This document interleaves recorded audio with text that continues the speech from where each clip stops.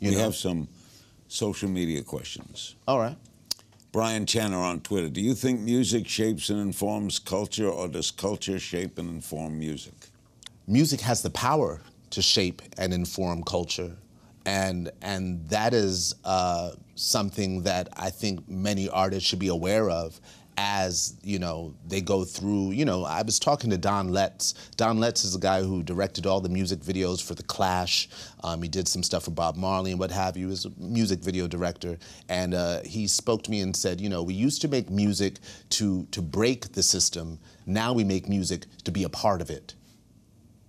And for me, it's crucial that we realize the power of music as we create it so that we can shift the national discourse. So I believe that music has that power. Whether that power is utilized is another question. At Get G says, Saul, you're a genius. Do you have a muse?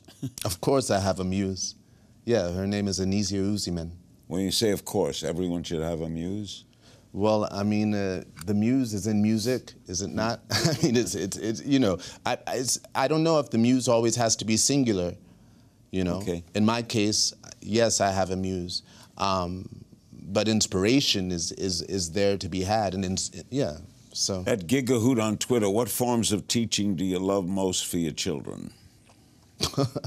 By example. At Earbound Sounds on Twitter, what was it like working with Trent Reznor during Niggy Tardust, and will there be a follow-up? Working with Trent, Trent is a beautiful, you know, extremely creative and talented musician who, for me, really served as a sort of confirmation of a lot of musical ideas I was having, because I would share them with him and he would immediately be like, this is awesome, oh my God, let's, you know, and so it just made me feel good. And we didn't always have to communicate a lot because we could just share musical ideas. Will there be a follow-up to Niggy Tardust? Possibly, I have no idea.